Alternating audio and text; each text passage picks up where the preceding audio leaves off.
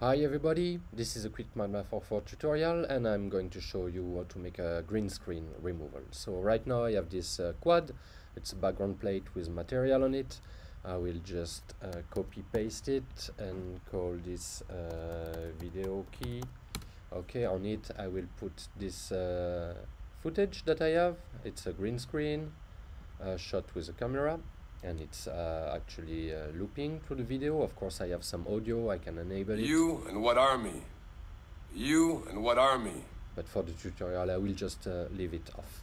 So right now I have this quad with my video on it, and I want to remove this green screen. So I can just go to the FX, use the ChromaKey, okay, and you can see just remove the color just right now. I can adjust the key color a little bit.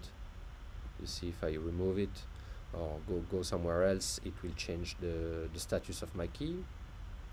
Let's put it that way, and I can adjust the sensitivity. You see the green fringe over there. If I adjust my sensitivity a little bit, I will remove the fringe, and if I add some smoothing, I will completely remove the fringe. Let's add some more sensitivity. Okay, so here I have my green screen done properly, and I can now adjust a little bit the color saturation of my underlying footage, like this, and put some more contrast. Okay, thanks for watching.